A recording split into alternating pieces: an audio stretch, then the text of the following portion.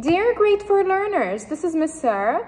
This video is going to discuss the topics that we're going to be introduced in English subject for the first theme or the first unit, who we are.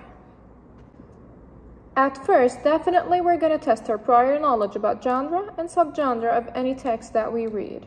For reading in this unit, we're going to read short stories and informational texts so far, and we're going to answer all the related comprehension questions using our thinking skills. The texts are going to be from our book and also from other resources.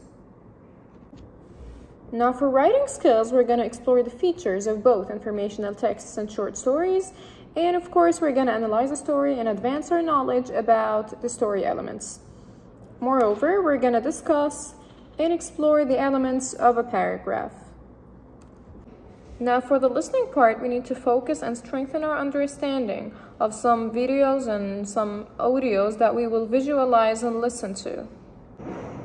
Of course, grammar in English is going to be learned throughout reading and writing. For example, I'll give you a question that asks you to allocate words that are nouns or verbs or adjectives or adverbs.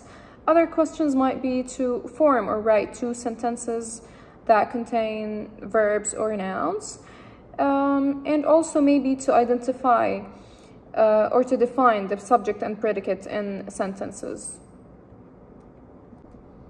In this theme and this year, I want you, my dear learners, to be caring, principled, great thinkers, and very knowledgeable.